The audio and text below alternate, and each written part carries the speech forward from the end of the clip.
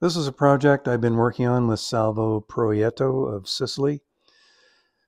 Salvo has shot 17 images in the burst mode with a Ricoh Theta Z1 using the dual fisheye plugin. I'm going to take this project from start to finish, and we're going to be focusing on noise stacking and cleaning up window flare.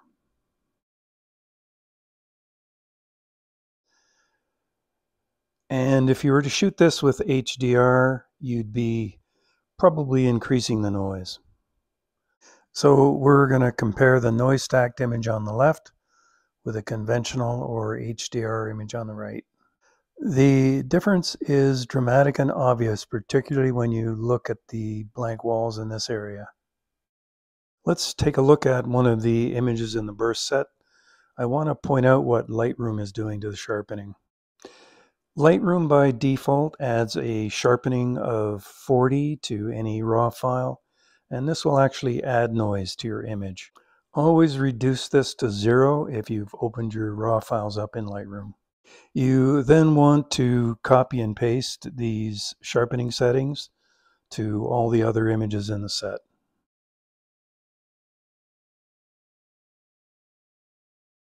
You get 16 images maximum in RAW+. Salvo's shot 17 images. We're just going to go ahead and stack 16, the maximum. You have the option of dragging one of the files to the top of the list to make it the key shot. That's not necessary in this case. All the shots are the same, so we'll go ahead and process. The RAW Plus software is free, but you're going to get a little bit of advertising. Then some standard adjustments you're going to do on any DNG file. With RAW Plus, you can underexpose your images quite a bit and bring up the shadows because there's no noise. At this stage, you should add some sharpening and a little bit of masking to constrain the sharpening to edges. You're not going to need noise reduction. Next, I'm going to use a mask to reduce some purple fringing near a door. Then I'm going to turn off reset sliders automatically. I like to keep my adjustments from one paint to the next, so we can paint away this purple fringing with a new brush mask. So we'll go down and adjust the sliders a little bit so we can see what we're doing. And go down and choose defringe and crank this up. And then start to paint at the end of this beam.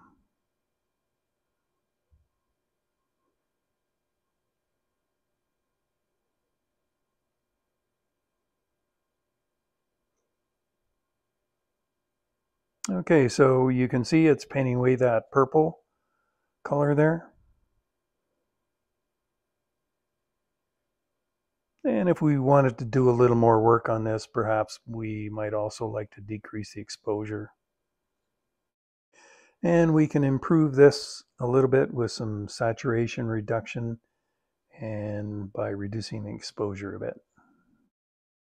So we can go ahead and stitch this image.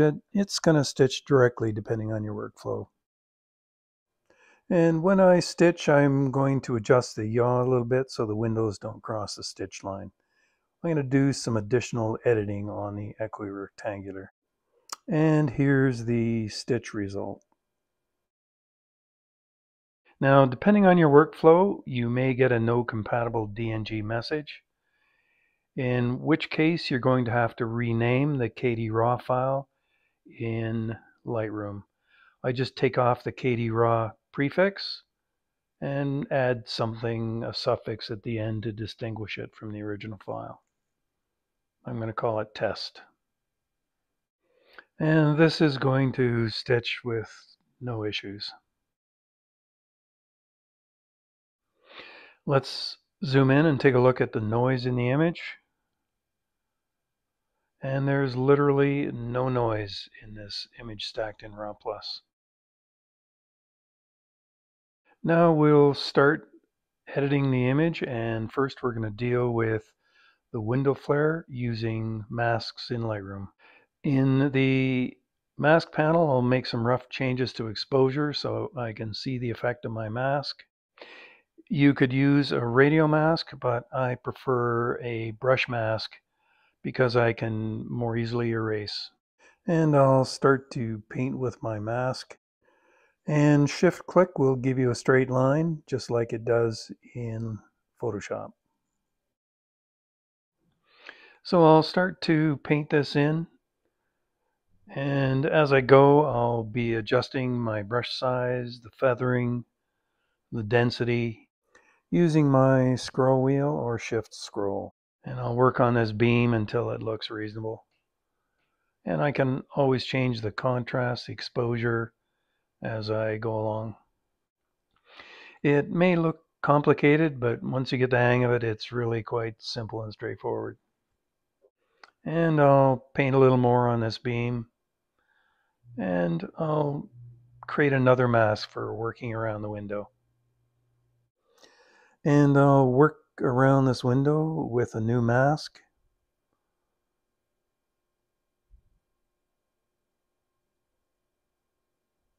Shift click for straight lines. And continue painting around this window frame to get rid of the blue.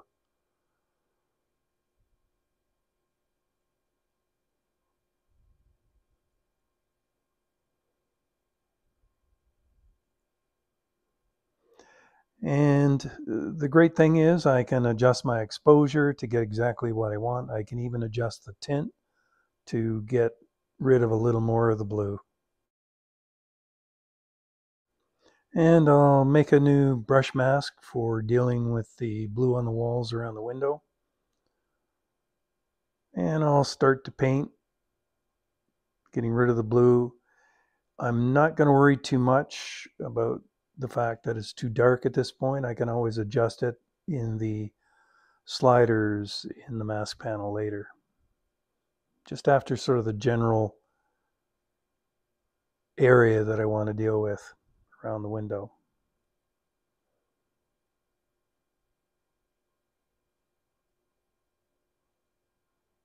That's about what I want.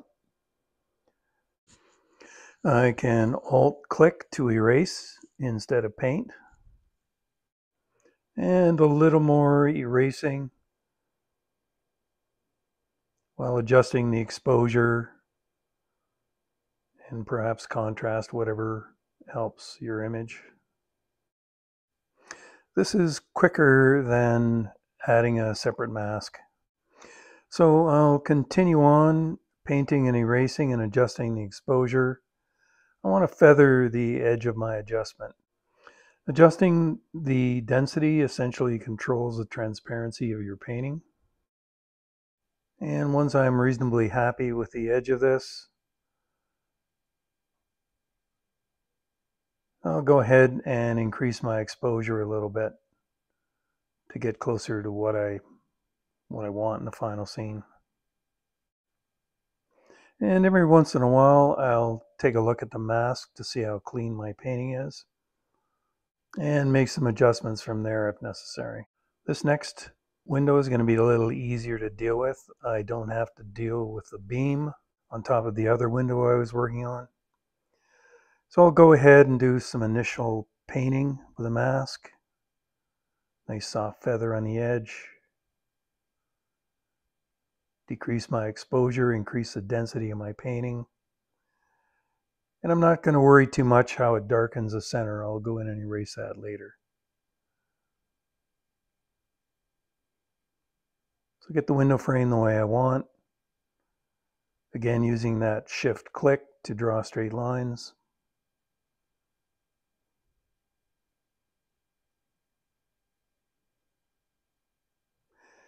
I don't like to overdo adjustments if I can help it.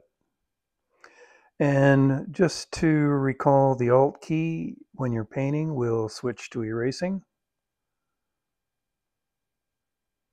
And again, using that trick of shift click for straight lines.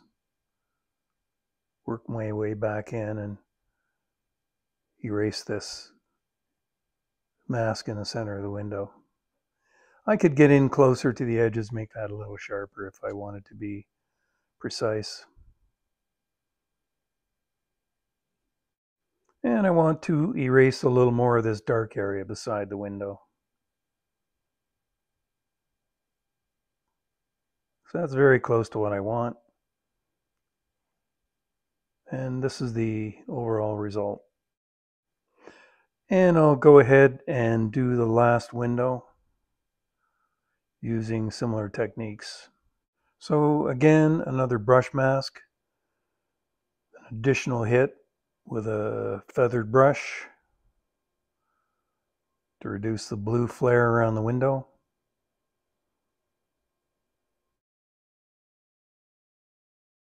You can set the mask to white on black or any color that you want. I like green. And the little check box at the bottom of the mask panel determines whether you see the mask or not. And this makes it easy to adjust your painting to get what you want. You have 3 brushes you can use, an A brush, a B brush, or erase, and I'm going to use erase and adjust my size and my flow and do some final touch up around the window.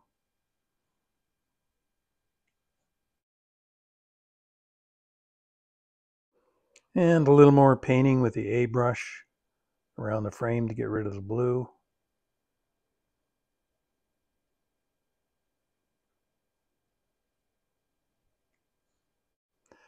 And then back to the erase brush to get rid of the painting in the center of the window. I'm going to go in later and I'm going to show you a trick on how to simulate a sky using masking. Okay, so that's good enough for now. And here's the final result up to this stage. And as a final touch, I'm going to add some realism to the windows by simulating a sky. And this is interesting how this works. I'm going to use a brush mask as usual, but in this case, I'm going to, as well as adjusting the exposure, I'm going to set the color to a blue. And you can do this in a mask. You can add a color to a mask. So I'll paint in the window. I could be a little more careful here. But I'm going to increase the exposure so any funny bits on the overlap won't be so noticeable.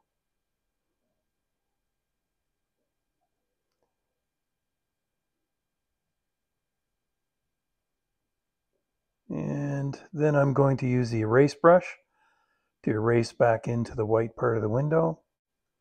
And I'm pretty happy with that. I'll increase the exposure a bit.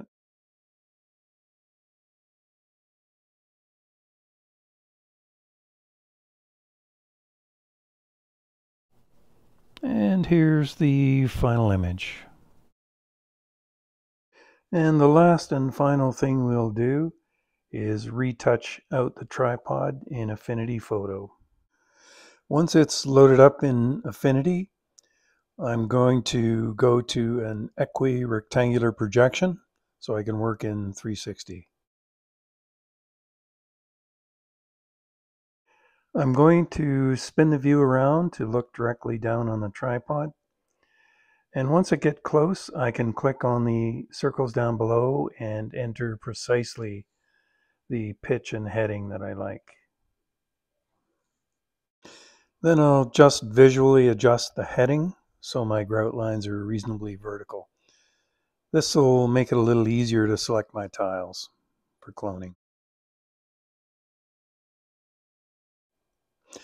I'll make a polygonal selection, drawing around the tiles I want to copy, and trying to simulate the angle of that wall next to the floor.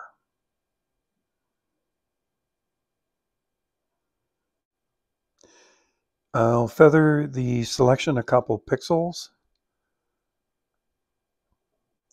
Go to the photo persona and duplicate the selection. And then move the duplicate into position. It's not a precise fit, so I'm just going to drag the handles, and I don't think anybody's going to notice the tiles are stretched a bit. Next, I'll merge the layers down.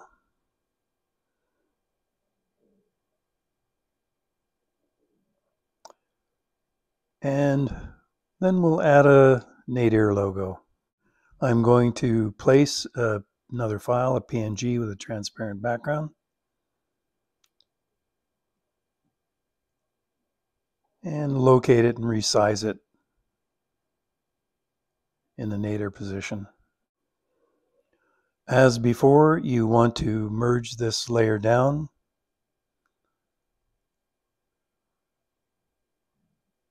And then clear the projection.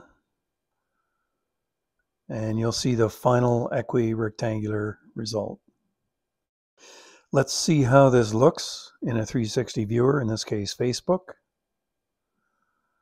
And this is exactly what we're aiming for in this project. Thanks for watching. My name is Clay Moorhead, and here are some of my channels if you wish to check them out.